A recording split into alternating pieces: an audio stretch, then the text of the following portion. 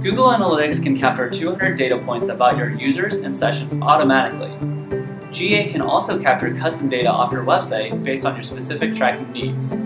Some examples of this custom data can include user ID, logged in status, and content categories. In classic Google Analytics, this custom data is stored in custom variables directly on the page source.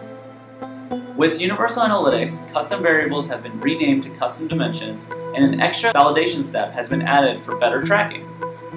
In the interface of Universal Analytics, you will see the new section for setting up custom dimensions under Custom Definitions in the Admin panel.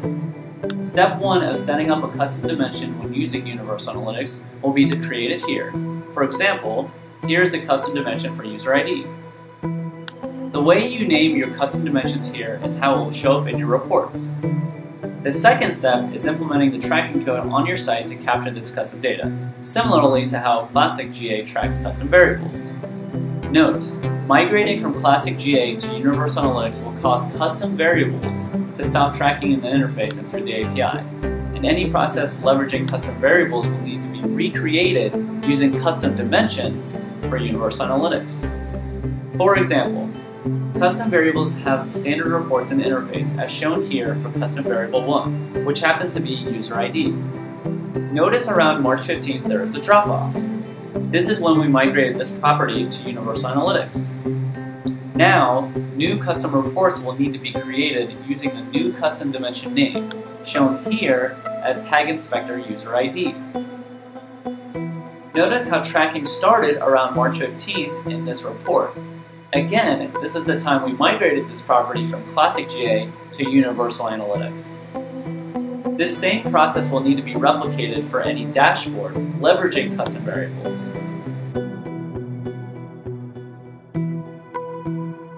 Recreating your dashboards and reports to leverage custom dimensions instead of custom variables is fairly easy. If you look at how your dashboard or report is built currently using custom variables, you'll notice that the dimension is set for a custom variable with the value or key to the custom variable number you're referencing. To update this, or to create a new dashboard or report, you simply go into your configuration of that dashboard or report and update it to the name of the custom dimension now being used in place of that old custom variable. In this case, custom variable 1 was the same as user ID, and we renamed that to a custom dimension called Tag Inspector User ID, shown earlier in the video. Similarly, within custom reports, you do the same type of configuration update. So if I'm looking at this custom report here, and I go into the settings, you'll notice that there is no reference to custom variable 1 anymore. I updated it to the custom dimension Tag Inspector logged in. You'll notice that custom variables are still available to create historical reports because no historical data is removed from Google Analytics. It's simply the data collected from the point you migrate your tag to Universal Analytics moving forward when you need to use your new custom dimensions.